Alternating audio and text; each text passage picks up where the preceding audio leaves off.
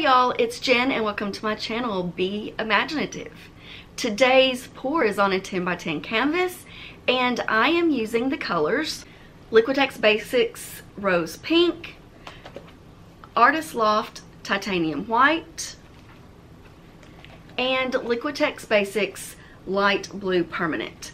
Now my pouring medium is Floetrol, Liquitex Basics Pour Medium, and Liquitex Basics Gloss Medium, and I do a 4:1 to half ratio. In this pour, I do pour in my colors from a little bit higher up. I don't do the traditional tree ring color stacking where you layer them softly in the cup. That's the best way I can think to describe it. And then I did also wrecked the tree ring pour, and I hope you enjoy it.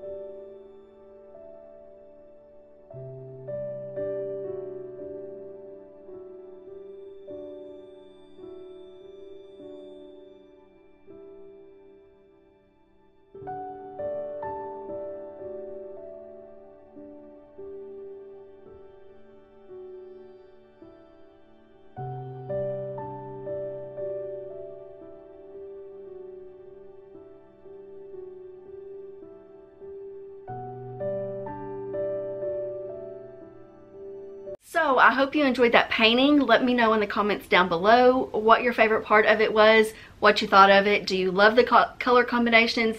Did you like the technique? Is there some other colors you would like to see me try, or a different technique you would like to see me tackle? Be sure and leave me a thumbs up if you've enjoyed this video. Go ahead and hit that thumbs down button if you did not enjoy this video, or if you don't like the colors or whatever. It lets me know what you think of the content, which ones you prefer, and also it helps out with that YouTube algorithm. It gets me seen in front of other art creators and people that would like to see this video. Be sure and share it if you've got someone that you think would enjoy my abstract art pour painting videos. I would greatly appreciate that. And also, down below you will find links to my Etsy shop and also to the Society 6 shop, where you can purchase the paintings or jewelry or prints or other items with my artwork on it. And There's also going to be a 10% discount code for Etsy if you would like to make a purchase.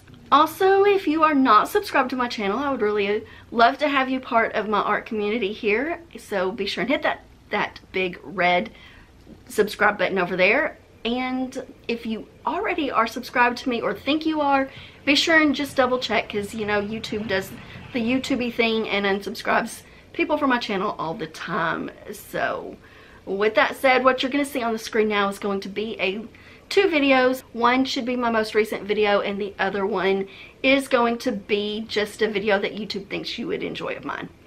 So be sure and check those out and leave me a comment on those videos as well to let me know what you thought of them. And until next time, make sure you are being creative and using your imagination.